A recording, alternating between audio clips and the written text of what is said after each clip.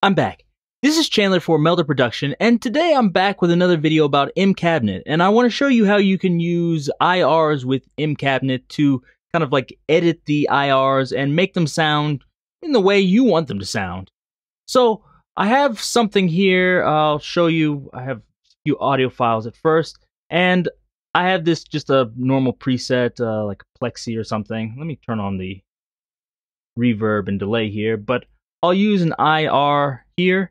So this is just an IR pack I bought a while ago, and I don't think they actually even sell this anymore. But anyways, I got it and I like it, but there's some things I don't like about it. It's just a little bit rough in the high end, and there's a little bit too much low end. So I want to see if I can fix that. But first, before we do all that, let me just let you listen to what the IR sounds like.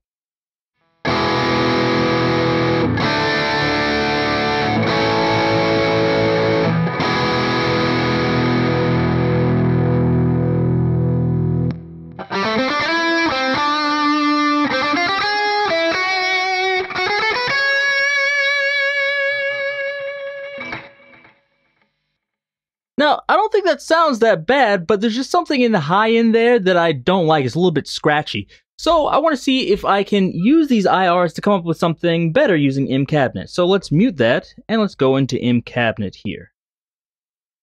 So we open it up, and it starts with this. I'm going to turn off this resonator 1 here, like that.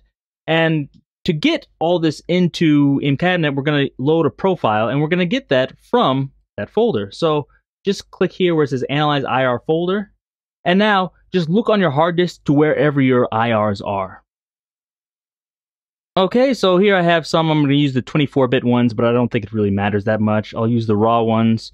And you see here, I could choose any of these, like the cap center, cap outer. There's tons of these here. There's probably like hundreds of IRs in here. But I really I'm going to analyze all of these. Now, what this will do is it will make an average of all of these hundreds of IRs and put them together in here. So it won't just be one IR, it's the average of all of them, the EQ response together. So let's click OK. So as you saw there, through the magic of computers, it can analyze them all in a number of seconds. I think it took like 4 or 5 seconds, so it's not that long. And this is what we have here. So I'll let you hear this average quickly.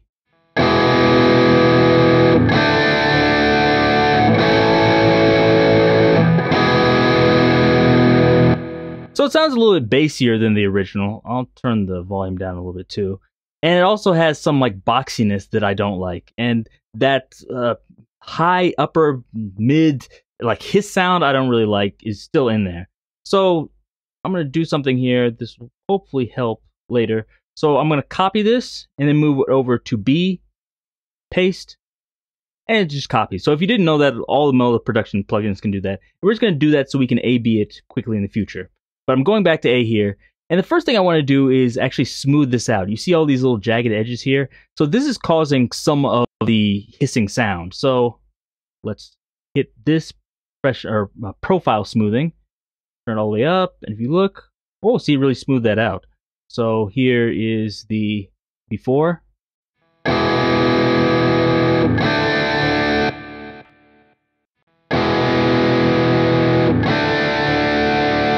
So if you notice those upper mids, they sound much less harsh. So this is with the smoothing. Without the smoothing.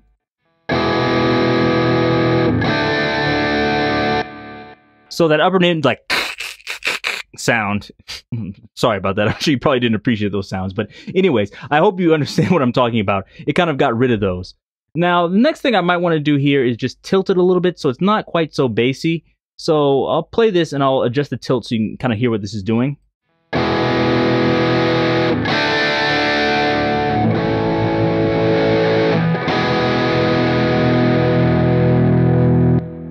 I think about 3 is enough. So that's good. And now from here, what I'm going to do next is go into this menu here and hit Profile from Current. So it's going to take those smooth settings and tilt settings and just change the profile to that. So here, now we just bring these back and we have a new profile. Now what I usually like to do here is go to this where it says the profile presets and save this. So that way, in the future, if I ever want to use this profile again, I can. I can just start from here. So let's hit preset. And I already have one here. So I think this is a Vintage 30 with a E906 mic. Just replace it. There we go. So we have that now. Now, the next part, we can either leave it like this and we can use the EQ to change it, or we can try using one of the resonators. I'll use the resonator just because I want to show it to you. Normally for this sound, I think this actually sounds okay, and I might use just the EQ for this. If I was using a like clean sound, I might want to use the resonator more, but that's just personal preference. So open it up. So you see here we have the stereo on. I'll let you hear it with the stereo on first. That's cool, but I don't really want that. Now you see all these blue lines, so this is what's coming out now, what it sounds like. But you think like, oh, there's too many of these. This is adding that kind of like rough sound to it again. And we can just smooth this out like this. And when we do this, it's going to act more like a normal EQ. Now we can change this also by clicking these. These are kind of like randomizers. If we don't want to do that, you can go into the presets and just choose one of these. But let's try this, and let's try going through the different bass sounds. Let's see what it sounds like. Maybe a little bit too bassy. Let's try increasing the treble. A little bit more treble. Yeah, that sounds. Also the mids. This dip in here, I think, is not so good. Actually, that sounds good, but I think I need more mids. See if this sounds better. Okay, that's pretty good. And if I want to do some advanced stuff like, oh, okay, there's like a huge spike here around like 150 or so, I can go into advanced, and you see where this says decay. I can move that up, and it'll kind of smooth things out for me if I like that. And I can do the same thing with the treble if I want, but the treble seems okay.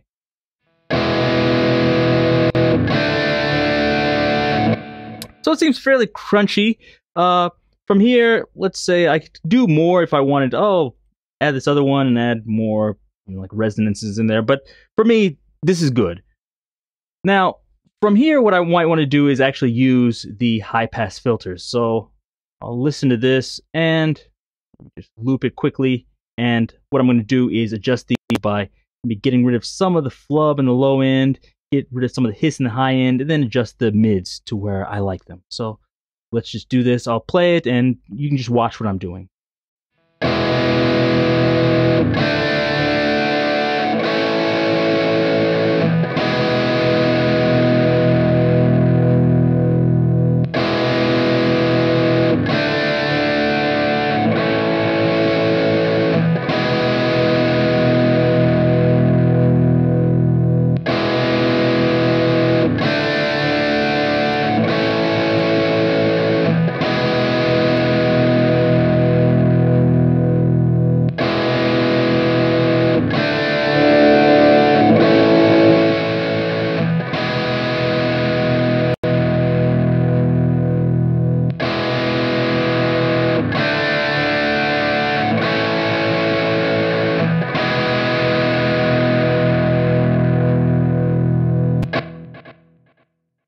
Okay, so that's what I did. I wanted to get rid of some of these boxy mids here, and then also kind of push it up front by using these mids here.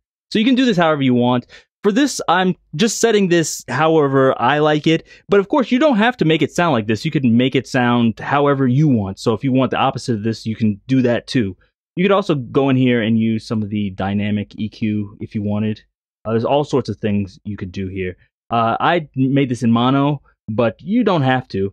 And so from here, maybe I'll check this against the other one. So actually first I'll show you the first profile when we imported it before. Let's listen what that sounded like. Versus the new one.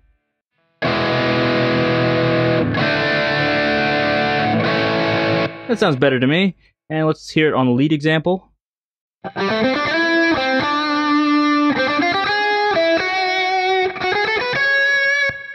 Now the new one.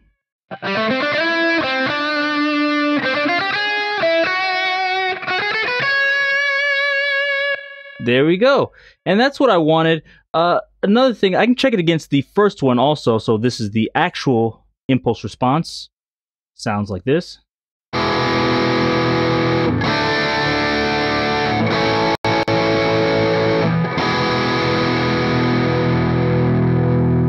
New one.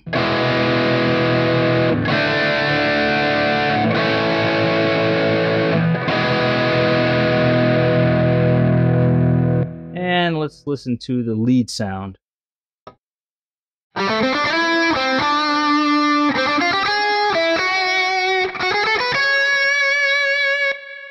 Versus the new one.